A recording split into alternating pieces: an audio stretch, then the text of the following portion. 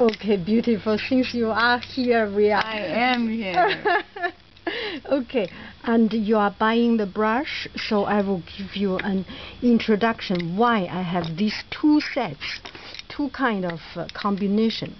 Okay, this one, let's take a look here. This one, you can take and try with your own hand, yes, and feel it.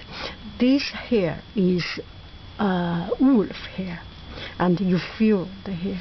It's stiffer. It's so sleek and smooth and silky. It is stronger, this hair.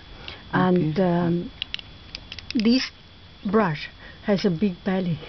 Wow, well, I have a big belly, and I know how hard it is to work around with those. So it's actually quite delicate to hold this brush. It may not be so easy. And for the beginner. Yes, so I have three sizes. For the beginner, maybe a big one is comfortable, you do large one. Maybe a smaller one is more comfortable. It all depends on the real use of yourself. Now we try this one. Okay. This one is white cloud. White cloud, and it's straight. It feels better to, it does, right? to my hand for the beginning. Yeah, it is more humble. What is the word? Simple. Simple. More simple and forgiving and easy to hold. So, and this is gold here.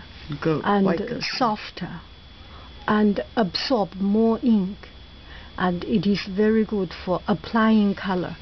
And it's a very humble brush. I use it almost all the time. And I could paint silk with this? You paint. This is the best for painting silk. The best for painting silk. Because it loads a lot of color. Okay. And also it has this very sharp tip. For detail. Yes, for detail and for everything. Just perfect. Well, that's wonderful. Yeah. And now I have two choices, even for the small refined. This one is good for refined, but sometimes it's too thin. And in Western watercolor brush, you can find it easily.